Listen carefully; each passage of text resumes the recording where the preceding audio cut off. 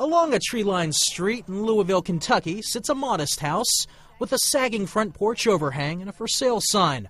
But a closer look at another sign on the front lawn reveals the house was once the childhood home to boxing legend Muhammad Ali, then known as Cassius Clay. Neighbor Lawrence Montgomery says he knew Ali as a child, and Ali once even babysat for his 3 small children. He says it's unfortunate the fate of the home is now in doubt. I was just really surprised, and I hate to see it go down like it has been. It seemed like things are just going downhill instead of uphill. The last tenants in there told me that birds and things were coming through the roof. Needs quite a bit of work. Ali first took up boxing while living in the house as a child.